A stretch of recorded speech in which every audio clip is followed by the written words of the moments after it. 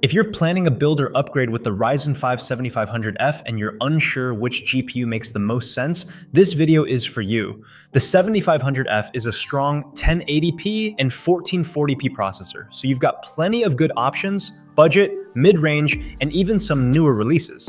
Let's quickly break down the best picks so you can choose the right card without overpaying.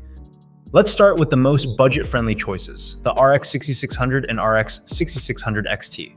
Both come with 8GB of VRAM, which is still totally fine for 1080p in 2025, and honestly, that's why these cards still hold up so well. The RX 6600 is the cheapest way to get solid high settings 1080p gaming, and if you're okay with the used market, you can find it in the low $100. The RX 6600 XT gives you a decent bump in performance, enough to push some older titles at 1440p if you want to experiment, and used prices for these are still pretty good. Both cards pair perfectly with the 7500F if you're keeping the budget tight. Now, if you want something a bit newer, the RX 7600 and RX 7600 XT are pretty much sweet spot options. However, there is one big difference between these cards. The 7600 has only 8GB of VRAM, but the XT version comes with 16GB, which is great, but performance-wise at 1080p the difference is pretty slim. Reviews found the XT only about 5 to 7% faster on average than the 7600 in most games. So if your budget leans tighter, then the 7600 is already fantastic for 1080p.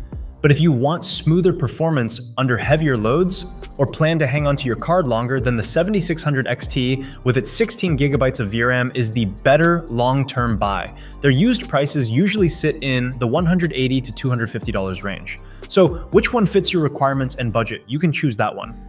Next one is the Intel Arc B580, and this is where things get interesting. For the price, you're getting 12GB of VRAM, which is a huge plus if you're thinking long-term or planning to play texture-heavy games. Performance-wise, it competes really well at 1080p and even holds up nicely at 1440p in many titles.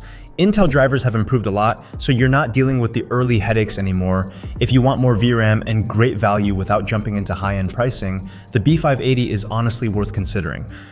Now let's talk about the newest cards. The RX 9060 XT is the next level for people who want something with more power. It comes in both 8GB and 16GB versions, and obviously the 16GB model is the one you'd want if you're thinking about long-term use. Performance-wise, it's a clear step above the RX 7600 XT, especially in newer games, and it's also good for some 1440p gaming. If your plan is, I want something fast and I don't want to upgrade again soon, this is the card to look at.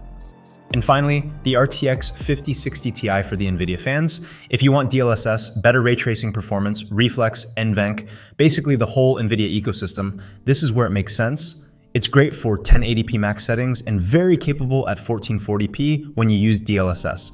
The 16GB variant is the one you should pick if the price difference isn't crazy, and the 7500F pairs with it beautifully. All of these cards pair really well with this processor. You just need to pick based on your budget and the resolution you want to play at. If you've got any other GPUs in mind or want a recommendation for your exact budget, just drop it in the comments. Thanks for watching, and I'll see you in the next one.